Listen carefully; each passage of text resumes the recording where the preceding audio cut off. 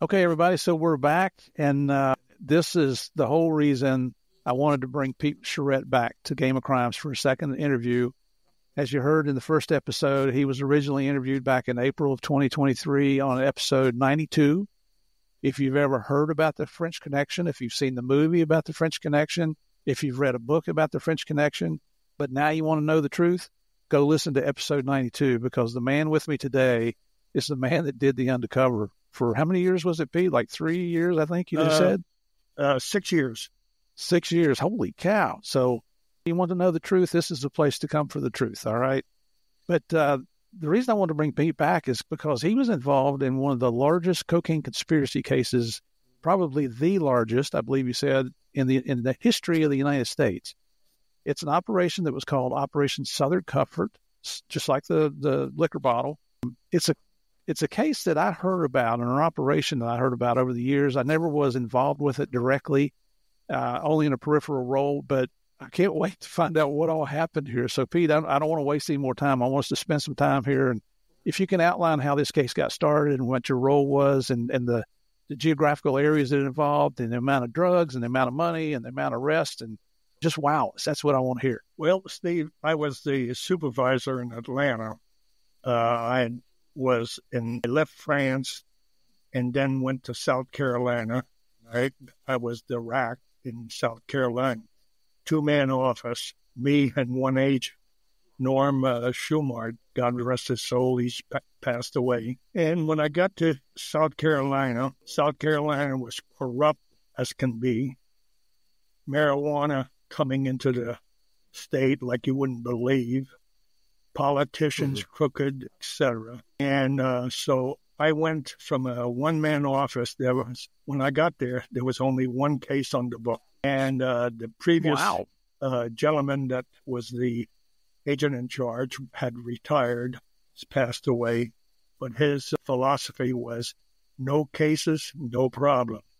Lots of cases, big problem.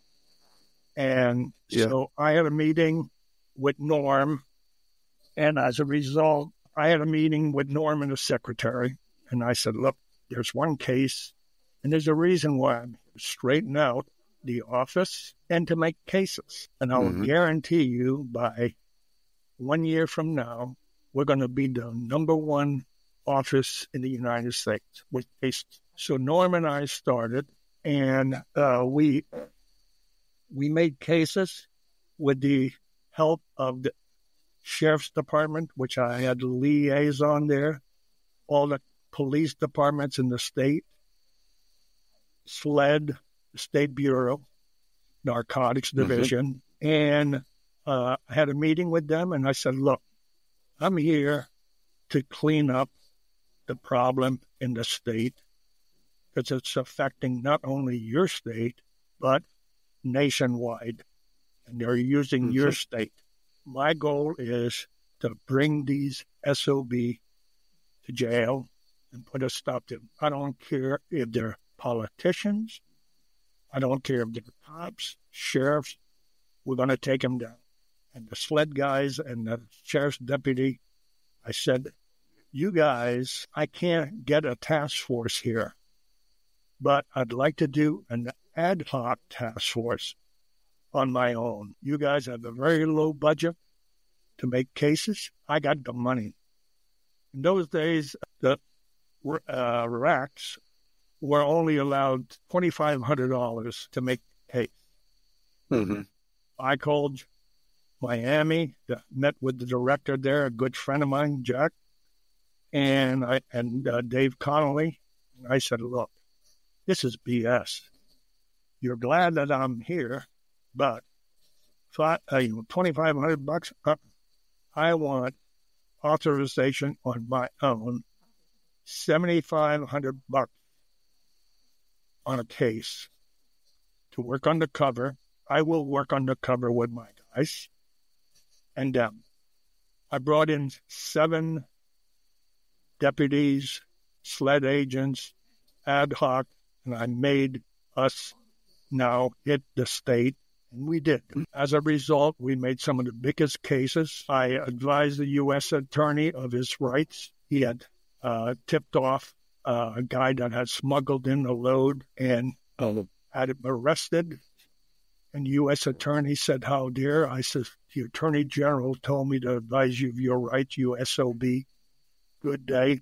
About 4 months later, he died of a heart attack. I arrested politicians, sheriffs, and police, and we went to town and we became number one in the United States in making cases. Then there was a contract to have me killed by politicians and attorneys, and I was tipped off by the solicitor of Colombia, a good friend of mine. He was a non-person. He said, "They're going to kill you."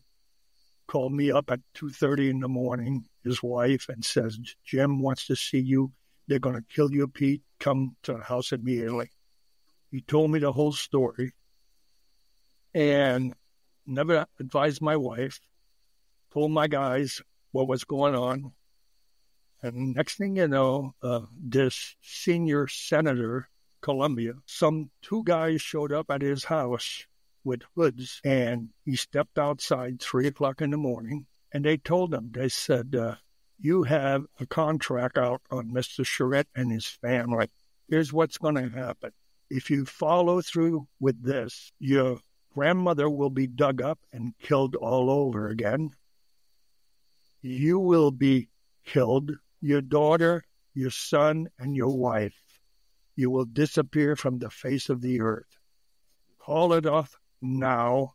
You got 24 hours. Within 24 hours, I got a phone call. Contract has been closed. That's when I got a call, believe it or not. I got a call from the drug czar in Washington, Dr. Carlton Turner, one of my best friends, and we're still friends. He was President Reagan's drug czar. And the phone rang. My son said, "The White House is on the phone." So I said, "Oh, that's Carlton." So I said, I answered the phone. "What the hell are you up to?" And he said, "Pete, we're on a conference call." I said, "Carlton, go F yourself." And all of a sudden I hear this voice, "Hello, Mr. Charette." It was President Reagan. I almost hit the floor. And I said, "I apologize." And he's laughing. He goes, No. Carlton told me about you. And he said, the reason this call doesn't exist, God bless him, he's passed away. And he said, there's a problem at the Atlanta office. Needs to be straightened out. Guys are coming in, drunk, lunchtime, etc. I said, well, to be very honest with you, Mr. President, I've heard about it, and it's a shame. He says, Pete, Carlton says, you're the only man that can go and clean up that office, and I understand there's a contract to have you killed. Would you accept my request to go there and be the supervisor and straighten up that office? I says, I work for you, Mr. President. I'm on. A month later, I was in Atlanta. Changed the entire office around, put a stop to all the craziness that was going on, warned everybody, and we started making cases. And the ASAC there was a good friend. He passed away. And I told him in secret, I said, here's the reason why I'm here. And he went blank. I said, you're a good man. You're too good. You don't want to hurt anybody. Let me straighten out your office. And I said, and we're going to be making cases. And that by making cases, we did. Ended up in shootings, killing, etc. And we made cases. I arrested the biggest sheriff in Georgia and convicted him. He died in prison. And I arrested police chiefs, and we made cases with all the county deputies and all that. And as a result, Southern Comfort came into place. Mona Poland, who was a friend of mine who used to be with the Metro-Dade Narcotics when I was a detective, Mona comes into the office, and she goes, Frog, I got an informant, and he said that he's been requested to transport a shipment from Colombia from Pablo Escobar and Harold Rosenthal, who's a wanted fugitive by us. And he's willing to operate, and we can do the case.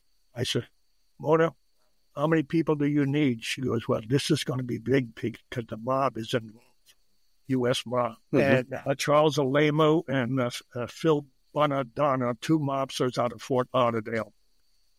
They had direct shipments from Pablo Escobar. And so we started the case, and there was just Mona and 3 agents and myself.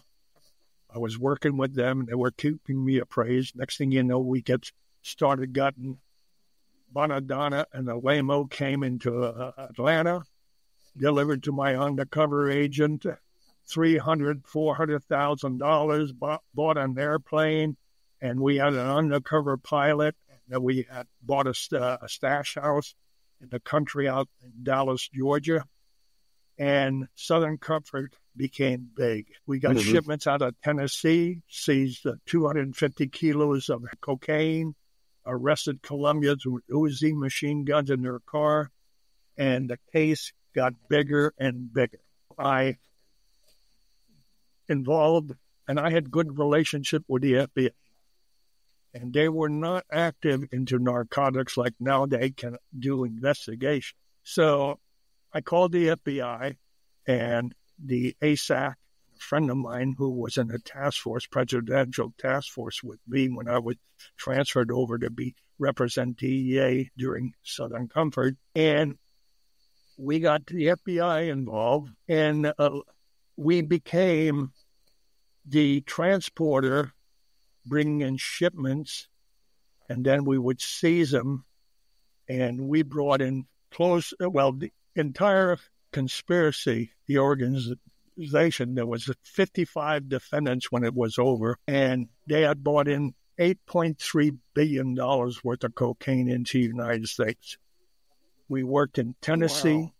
We worked in North Carolina, New York, L.A., Florida, and we kept the operation going for 2.5 years undercover.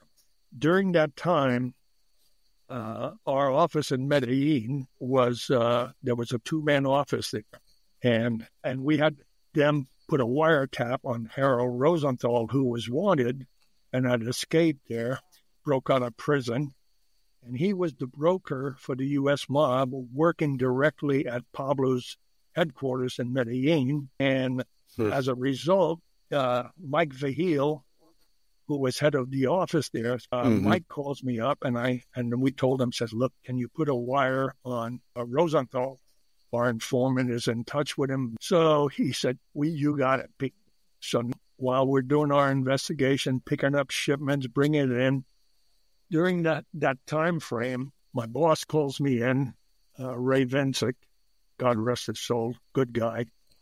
And he says, Pete, Channel 11 in Atlanta, their news guy is coming to the office, and he said that they intercepted a communication on a plane, and it sounded like a shipment of cocaine was coming to Atlanta. I said, oh, my God. So he shows up, and he sits down.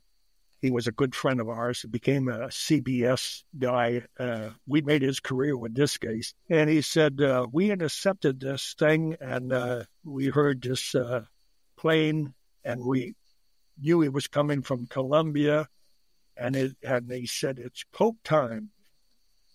That was a signal that he was coming into Atlanta. We think that's a drug operation. You guys know anything about it? Ray looked at me, and I said, look, I'm going to tell you what's going on. I'm going to swear you in. You're not to do anything about this or mention anything. You will have the exclusive under this entire conspiracy, and you're going to become famous. He looked at me, and I said, yeah, that's our plane. What we had done is we had sent a plane that we had purchased from the mob, and our pilot, we had put hidden speaking microphones on the plane, and we were monitoring him as he went. And when he landed, and he goes, he was taxiing in to do the pickup, he says, oh, lots of gringos with machine guns. Oh, my God, Pablo's here. And Rosa, in Atlanta? Huh? Is this in Columbia or in Atlanta? in Columbia. Okay. And he said, Rosenthal is with them. We hear, hey, you're here, boom, boom, boom. And next thing you know, boom, boom, we hear the bales going into the plane. And he's saying to them, okay, I'm ready. You ready to go? They said, thank you. And they closed the door, and he took off, and he goes, oh, my God, I hope we can get over these trees because we're overloaded. And he flew over the trees, almost went right into them. He talking to us, and he lands at the Air Force Base secretly. We pick up the shipment, take it to the safe house. Bonadonna and Al Lamo came up from Fort Lauderdale. And what we had done, we bought this house. And what I had the guys do, and the team of all various cops that were working with us, we wired the entire house through the walls and then redid the walls before they came and they checked out the house. Just to be sure, they brought in an ex-cop from New York to do a search for any wiretaps in the house. And when he came, that's when we shut down all the microphones. And we were half a mile away, and I had guys from tech installed on a pole that was right across the street from the house, transformer pole. And we had a hidden camera there so we could see what was happening. And next thing they did, and it was clean. He left. We flipped the mics back up. Yeah. They said, we want you guys, lame on them, we want you guys to buy two vehicles and have them ready for us when we arrive. And we're going to load up the shipment, take it to Fort Lauderdale. And at that point, I went from 3 guys, I had like 27 police, FBI, local sheriffs working with us directly on this case. And we monitored everything and did surveillance. As a result, we got shipments after shipment. And one of the shipments that we got, it came into Tennessee. And our office from Tennessee asked them, with the state police, they're going to come to this motel. The informant is driving, and he had a motorhome. Met these bad guys, and the agent in charge calls me up. It was Pete. 4 guys came up. We've been working on these guys, and they're smugglers, marijuana smugglers and cocaine smugglers. And he says, they're loading up the bus. I said, okay, here's what you do. I says, he's been instructed, as soon as he leaves the motel, there's an exit. And I told him, get your bus quarter full and tell them I got to pull in, load up for Florida, and pull in at the first exit and go and gas up. And then we will give the signals to move in because they'll go in and get something to drink and all that. There was 3 of them. So they pulled up to the gas station. Sure enough, the Cubans, they go in to get drinks and all that. And our agent says, move in, and everybody surrounded the place, moved in. Inside the 2 cars were Uzi machine guns by the driver's seat. Their orders was, if you're stopped by any highway patrol or police, kill them. Seized the shipment. It was 250 kilograms of cocaine. And we arrested them. Now, panic sets in. Everybody's wondering, well, what the hell happened? And Pablo's on the phone talking to Rosenthal. And we need to know what's going on and what happened to our security. And next thing you know, we get a message that Pablo had a meeting with his staff. Rosenthal was there, and he assassinated, and the CI was there, assassinated his chief of security, walked behind him and blew his head for not doing his job properly. And the word got back to us and said, well, at least he's taking care of the situation for us. We're going to keep going. So during that time, we brought in shipments, and we were arresting some people We followed that shipment all the way to Florida with airplanes and cars, and the delivery was made at a safe house. And then the local cops, we had them hit the house on a tip, and they couldn't figure out what the hell had happened. And we continued the operation. And then we get a message from Mike Vahil. He calls me up and goes, "Frenchie, have you heard the tap today?" I said, "No, I haven't gone to the wire room here," because they were directly feeding the wiretap on Harold's house to us also. And he says, "Rosenthal just called the head of cocaine operation for the Sixtos Granados." And Rosenthal calls him, and Sixto says to him, "Pablo just called me. We got to kill the Attorney General of Colombia. He's trying to extradite all of us, you included." And Pablo says, "Take him out." Says, "Mike, you talked to the embassy?" "Yeah, I talked to the guy in Colombia, in Bogota, the SAC, country attaché, I should say. Ambassador was notified. I notified Washington and all that." And Mike says to me, he goes, "Look, Colombians, they were protecting Rosenthal. They were getting paid off." He says, "The Colombian secret police told me, DAS, that come and get Rosenthal. He's yours." So I said, I'm flying in, myself, U.S. Marshal, and one agent. And I said, "We'll meet with you secretly, and we're going to take Rosenthal down." And I set up the operation with the DAS, and we started a movement from Rosenthal's house to the intersection that he came down the hill. Every morning he went to the Escobar building, and at 8 o'clock in the morning, and Sixtos Granados was driving the car, and we had practiced for a week, timing of how long it took for him to go from his house to the traffic light, T intersection. And we were clocking and having some of the covert cars go in front and behind him and slowing him down, where by the time he got to the bottom of the hill, the light was turning red. We did that for 12 days, and then we said, it's time to hit him.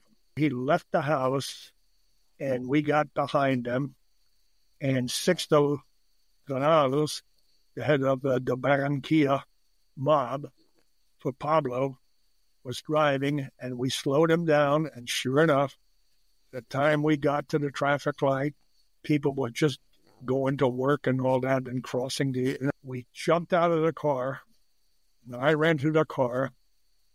The window was open. Harold had the window open, sitting on the passenger side. And I stuck the gun to his head and say, "Harold, DEA, United States, you're going home."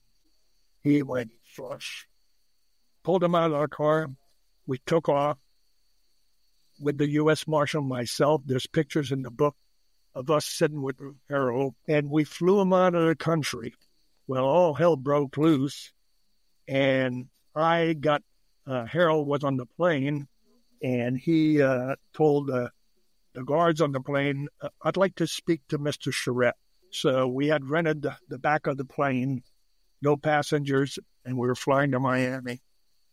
So I said, we sat down next to Harold, and I said, there's a picture in the book. And I said, "Harold, you want to talk to me?" He goes, "Yes, sir." And he reaches out, and he says, "I want to shake your hand." He says, "You got some set of balls." And I go, "Well, thank you for the compliment."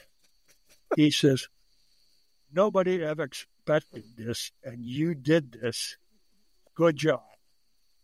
I says, "Harold, I appreciate that coming from you. That's a compliment." Yep. And he said, "One thing, Mr. Charette, get Mike Vahil and his agent and family out of Medellin, because Pablo said, if they ever come and take any of us, kill Vahil and his partner and their family immediately." I got on the phone and called Mike, and I said, "Call the embassy, get the hell out of there." And they did. They closed up the office. hasn't been reopened, and we continued our investigation. Now, we brought him to Miami, and as a result, when he went to the detention center to be transported to Atlanta, he said to me, Pete, I can't cooperate. I would be killed. Could you do me a favor? I says, well, you did me a favor by alerting me for my guys from being killed with their family. I says, Harold, I hope you're a man of your word. What do you need?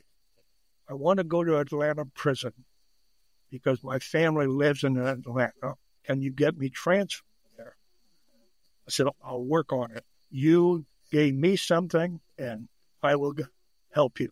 Thank you, sir. So then we land. He goes to the detention center. I tell the director of the detention center, I said, no, look, he already broke out of prison, paid $55,000 to break out. He went to Colombia, protected. He will try to break out of this place. Plus, he says, Pete will watch out for it. I said, okay. Next thing, I get a phone call from Miami. One of our agents in Miami says, Pete, you got Rosenthal at the detention center. We have an informant there. Rosenthal asked him, do you know of anybody that could break me out of here? I'll pay $500,000. And I said, yeah, I know some people will do it. So I said, good, proceed. And check in as cousins of Rosenthal come to see him. I alerted the director there. He says, you got it, Mr. Pete. So the plan was, Harold said, they told him, we will do it. Buy us a scarab, transport you from here to the Bahamas, and then we'll fly you in to Colombia. We need $50,000 up front, 2 kilos of coke. We need a scarab boat to buy, and you got 24 hours, otherwise we ain't doing it. And what we'll do is we'll come in with a helicopter, the mound where outside where you go out on the mound and the walking area. We will come there at noontime, land the helicopters, and we'll kill all 4 tower watchers as we come in. And you be out on the yard, and we'll take you to the Bahamas. He loved it. So he calls me up, and he goes, Pete, are you working on my transfer? I says, Harold, I told you. I owe you, and I'm working on it. Okay, Pete, I really appreciate it. I was recording every one of these calls. He would call me once a week. What's the standing? And he was playing me. And I said, I was recording everything. I said, I got you, you son of a bitch. So next thing you know, the day of his escape, we got the scarab, we got the money and the cocaine, 15 kilos that was also given to the undercover guys that was going to take him out. And the day of reckoning comes, and all of a sudden, 5 minutes to 12, as he was telling them, I'm ready to go out on the yard, the director with 2 guys says, Harold, you're going to Atlanta. Mr. Charette arranged it for you, and you're going to Atlanta. Now, what was he going to say? I'm supposed to escape? And I got a helicopter coming.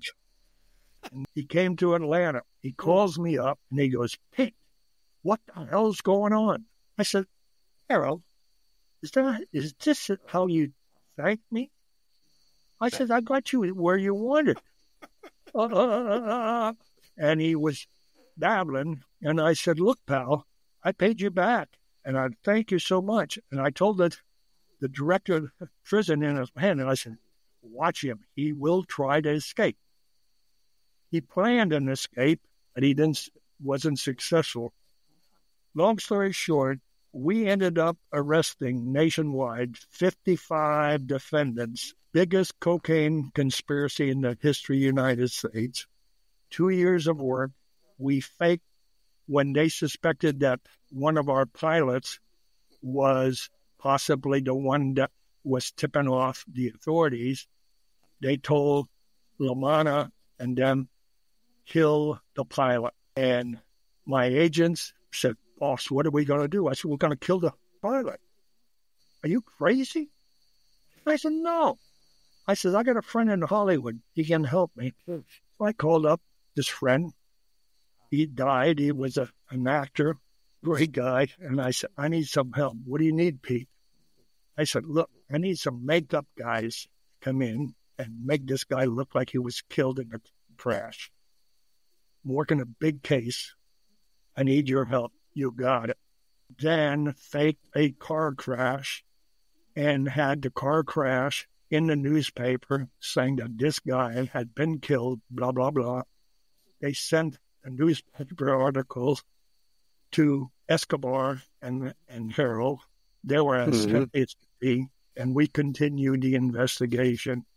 Then finally, when they gave the order to have, we intercepted the order that they wanted Laura Bonilla, the Attorney General of Colombia, who was working with us to extradite Escobar and the whole gang, Rosenthal included. When that was intercepted, that's when they told us, come and get. Well, when we got that thing, within 8 hours, Laura Bonilla was assassinated going home by 2 motorcycle guys. And they said, that's it. Come in and get Rosenthal. And we ended up arresting 55 defendants. Attorney General of the United States called this the biggest cocaine conspiracy in the history of the United States. I had almost 55 agents. We worked 24 hours a day on this case for 2.5 years. Best agents in the world. And we took the biggest cocaine conspiracy people in the world down, the mob and everybody. And when Harold appeared in court, and you can picture this, the 55 defendants in the courtroom, they had to go in the room where they swore people in as citizens, in a gigantic courtroom. And I'm sitting at the desk with the U.S. attorney. Harold's sitting with his attorney, and the rest of the goons were all with their attorney. And the judge read the indictment and all that, 52 pages long. And he said, we're going to take a break. So took a break. Harold's attorney comes over and he goes, Mr. Rosenthal would like to speak to Mr. Charette. The judge had said, after he read the entire indictment, I have one indictment to unseal as of now. And he reads the thing. And I walk over to Harold, and it said that I had communicated with him and arranged all these things and all that, and was playing him. And I says, Harold, you want to talk to me? And U.S. attorney standing there. He goes, Pete, shakes my hand. He says, you know what? You did it honestly. I respect you. Damn good job, pal. I says, Harold, I had to do what I did. You helped save my agents from being killed. And I said, I paid you back, but you wanted to pursue this even longer? You can't do it. It's time. It's up. They were all convicted to life in prison. For almost 2 years. For almost 2 years, Harold used to send me a Merry Christmas card from the prison. And that was Southern Comfort. When it was done, the news guy became CBS top newsman, and we exposed this, and it was quite an honor. And I put in, believe it or not, Steve, I'm a man that believes that you give credit to where it belongs, and you recognize your people when they do something great.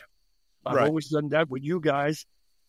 And I, myself and Vincent, wrote up 55 people, FBI agents, South Carolina, Tennessee agents, and all that, and deputy sheriffs. We wrote them up to get the Attorney General's award for making this case, and it was a joint effort by all agencies. It went to headquarters, Steve, with the embarrassment, and I say it in the book, in the second book. It was the biggest embarrassment. The director, ex-FBI agent, calls Vincent and myself and says, I've got the thing here. I refuse to sign it unless you put this man's name in it. And he gives us the name, who was going to be a new ASAC in Atlanta. He was his horse holder.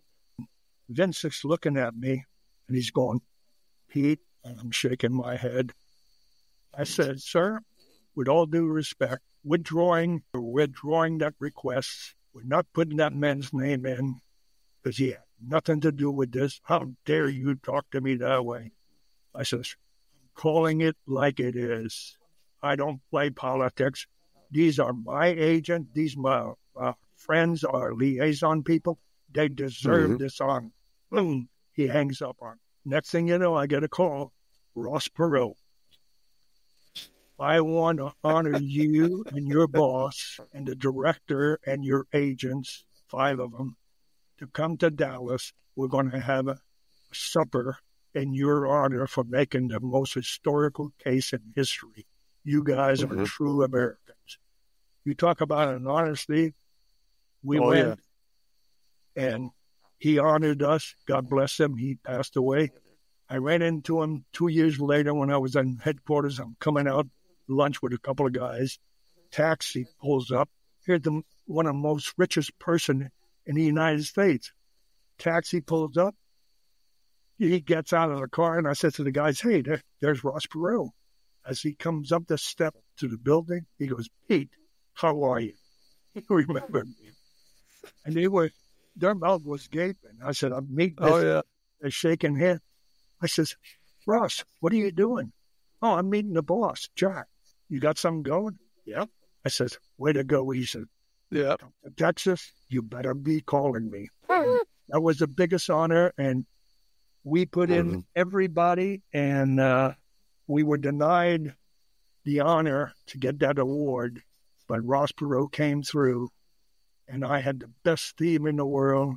DEA in those days were the best. You did your job. Yeah. You made me so proud, and I'm honored to have been on your show, and I hope that we will see each other soon. Well, absolutely. And I got some questions. Yeah, I got some questions. So is Rosenthal, is he still alive? Yep. Harold's still in prison, but he got life plus, so he's not coming out. Yeah. But even though he was vicious and all that, and he worked directly as the broker for the U.S. mob, but he apparently, I had that experience not only with him, but when I worked on the French Connection with the Corsican mob, when we arrested Salvatore Lamanna, which was one of the biggest cocaine case ever made. And Salvatore, he was a fugitive from the United States, and I made the case against him. I was going to transport the shipment of 20 kilos that he was delivering at the train station. And one of the crooked French police officer tipped them off as they were delivering to us. And he said on the phone, get out of there. They're on to you. And he hung up. That's when the director, narcotics, called me and says, Pete, it's blown. Arrest everybody. We arrested everybody. And then I went to his office, and he said, I want you to listen to this recording. As soon as I heard the voice, I said, that son of a bitch. He was a Corsican born guy, and he was tipping off the French Connection on what we were doing at times. And I said, where is he? He says, he's already in jail, Pete. Don't worry. We took care of him. So, but Rosenthal, a lot of the French Connection guys, even after I was exposed, and they knew that I was, and they held me at gunpoint saying, you're an agent and all that, they threatened to kill me, and I talked my way out of it. Some of them, a couple of them that kind of rolled over, cooperate. When they saw me, they said, we want to shake your hand. You did good. You were honest. Yep. The informant that you used in the case that flew down, that they were going to kill, That sounds very familiar to Barry Seal. I know it wasn't because it's a different time frame. Yes. Let me just say this about him. He cooperated because he got tipped off that he suspected that he had spotted surveillance cars while we were investigating this, and he spotted surveillance cars. He was a retired military officer in charge of radar coming out of the Caribbean. So he knew all about that. Yeah. Yeah. So wow. When we got word that he had called and wanted to meet with us, and I was told, and he came in and he started telling us, blah, blah, blah, this is it, that. And I was called by Harold. He wanted me to help him again. And I did stuff for him in the past, but now I want to help you guys because I don't want to be arrested. He was a piece of shit, okay? Yeah. Be blunt. And the agent that controlled him got a little too friendly with him. And unfortunately, it caused some problems. And when we made the delivery, we were waiting for the U.S. attorney to give us the go signal to deliver the shipment. And the agent and this SOB were at a McDonald's parking lot nearby, about a mile away from the house. And I was there with one agent who had gone to Colombia with me. And he said to me, he said, look, I'm not waiting anymore. I got to deliver it. I said, no, you're not delivering until the U.S. attorney says go.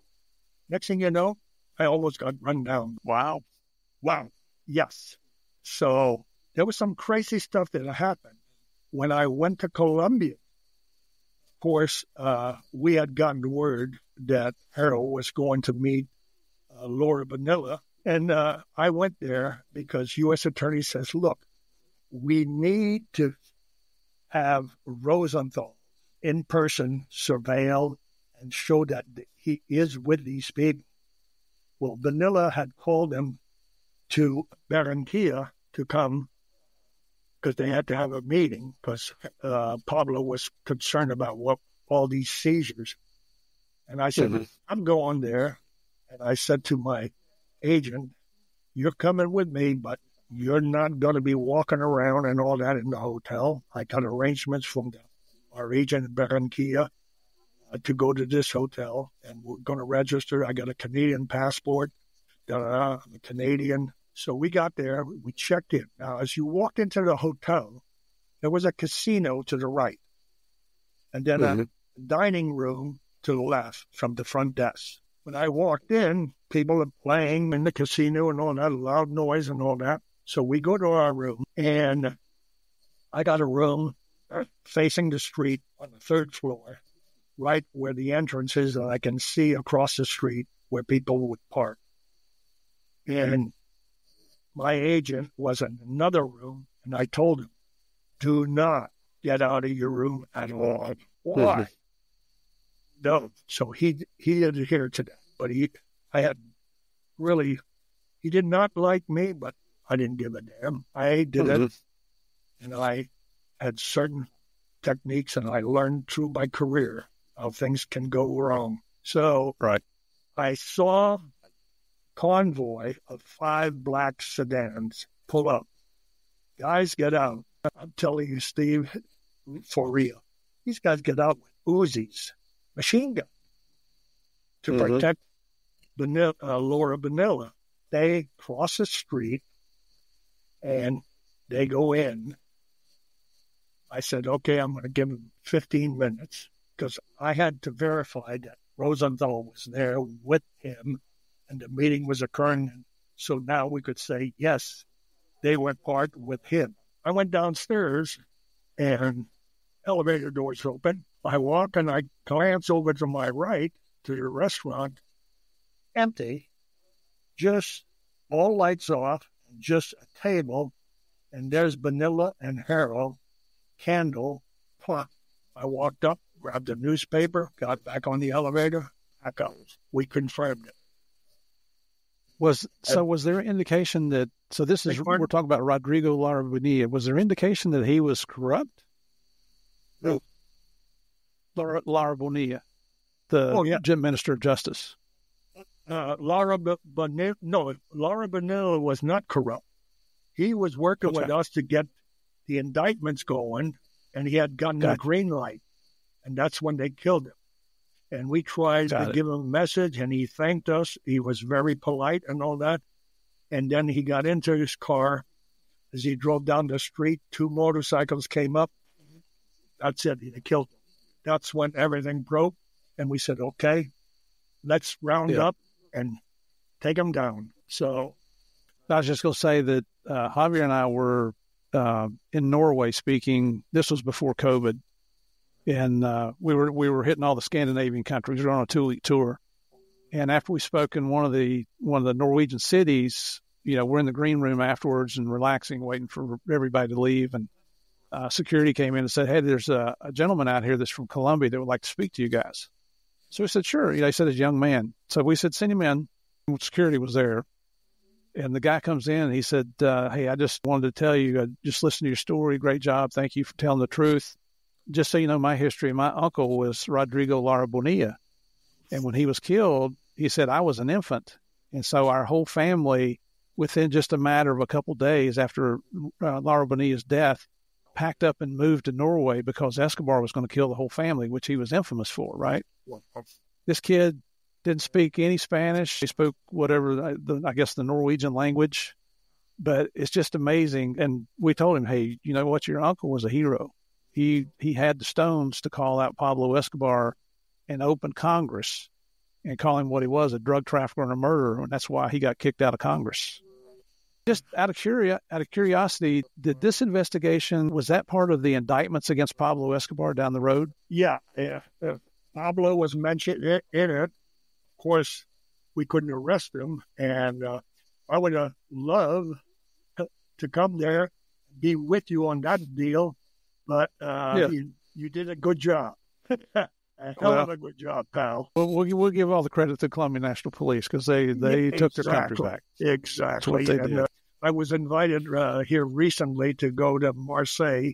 They were going to celebrate the 50th anniversary of the French Connection, and they wanted me to come down, and they called off the program because of the weather and all that. But now French television is doing a narco series of French Connection. For 2 years, I've been working with them. And now, after December, the first episode is going to be aired. And they're using my interview that they did for almost 5 hours with me and using all my material in my cases. Mm-hmm. And so I'm going to have a French Connection like a narco. Cool, very cool. Yeah, and I'm getting a lot of offers, phony offers, Steven, and I'm sure you've faced it with people who say, hey, I'm with such and such studio. We want to buy the rights to your book, but you'll have to pay us $10,000. Da-da-da-da. And I say, that's it.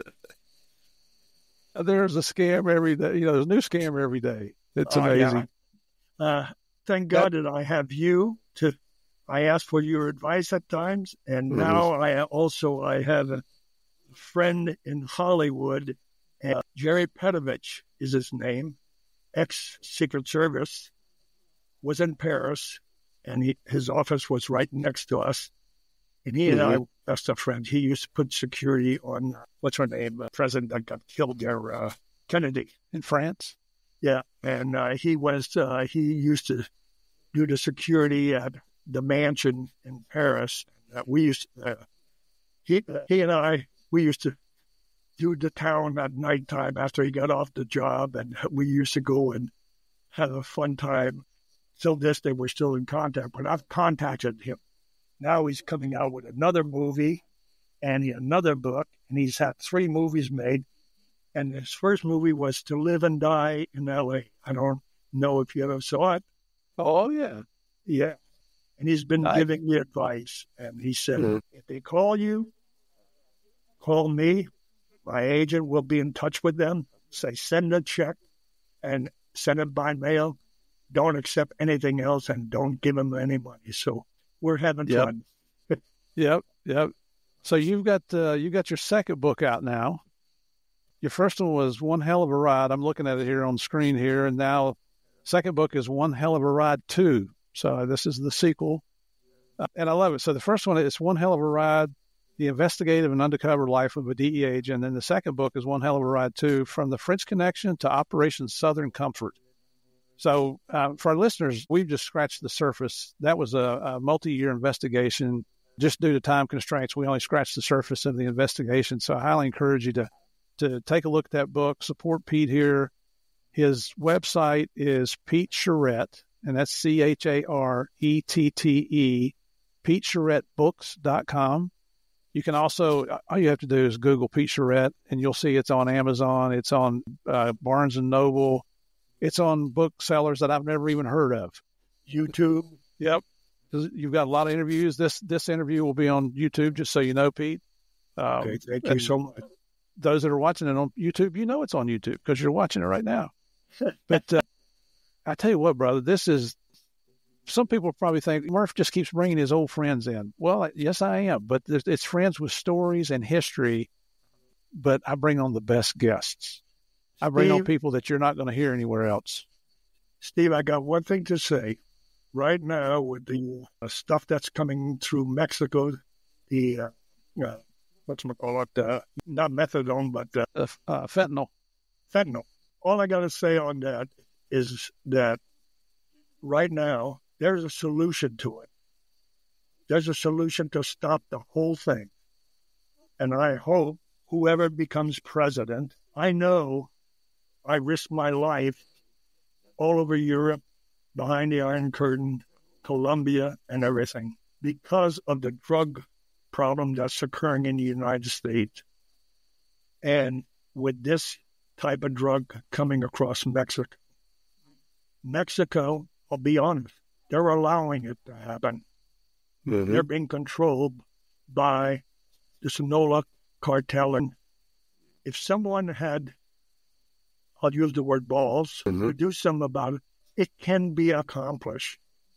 I guarantee you, if they gave us a green light and various agencies had the right to go ahead and do what I'm saying, we could go in there covertly, assassinate every cartel member, and get rid of the Mexican cartel, the fentanyl problem.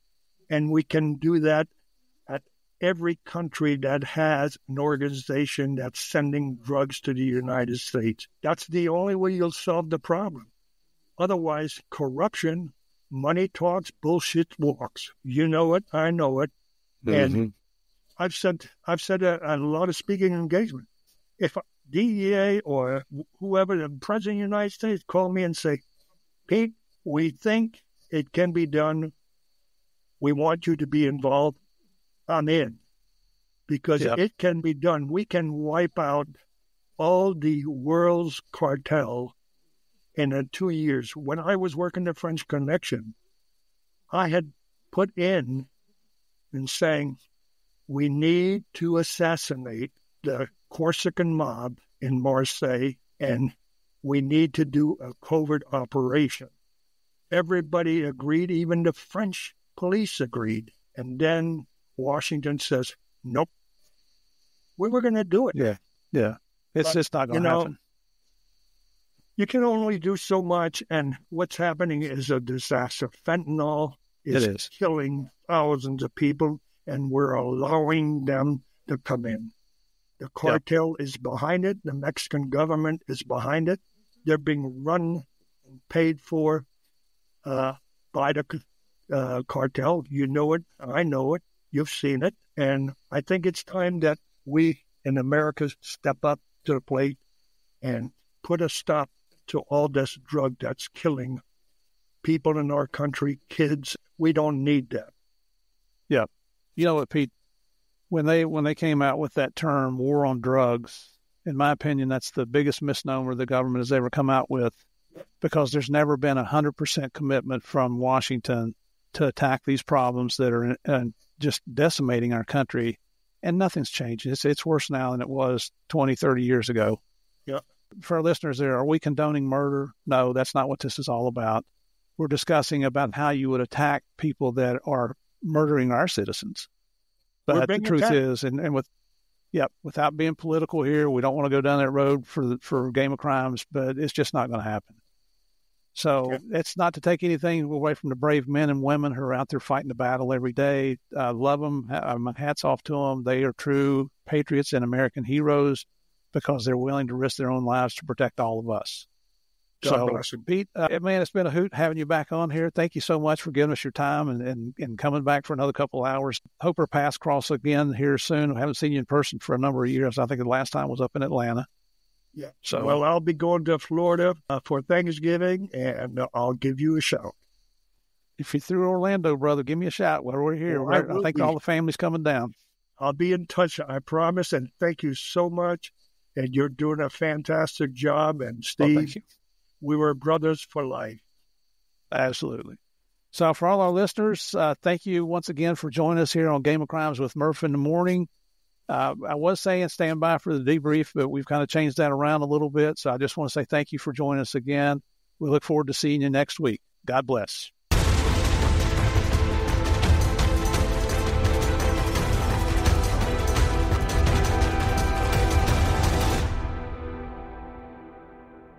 Well, unfortunately, that's it for this week's episode of Game of Crimes with Murph in the Morning.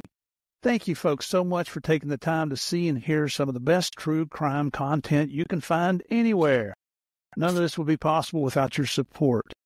If you didn't know this already, Game of Crimes is now on YouTube. Just type in Game of Crimes Podcast in the YouTube search bar. You can send me your comments on Apple, Spotify, YouTube, or to our email address, which is gameofcrimespodcast@gmail.com. Our website, it's gameofcrimespodcast.com. That's where you'll find all our episodes, books written by our guests, merchandise, and more. If you're looking for even more content, now go over to patreon.com/gameofcrimes and sign up. There you'll find several bonus episodes each month, ranging from serious and current topics to some silly and fun events. And you can even get early access to each week's interviews before they drop on YouTube or wherever you listen to your podcast. You can even subscribe for free and hear the first 5 minutes of each episode, and that's to help you decide if you'd like to spend some of your hard-earned cash to hear more. That's patreon.com/gameofcrimes. To all our guests here on Game of Crimes, it's an honor and a pleasure to have you on the show. I mean that sincerely. Thank you for your service to your communities, your countries, and for taking the time to tell us about your adventurous lives.